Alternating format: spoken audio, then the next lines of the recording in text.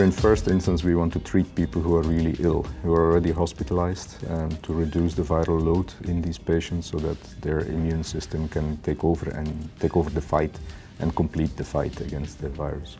In a second take, we want to develop a solution for people who have been in contact with an infected person but who may not have the disease themselves, just to reduce the chance that they will develop the disease or transmit the virus to other people.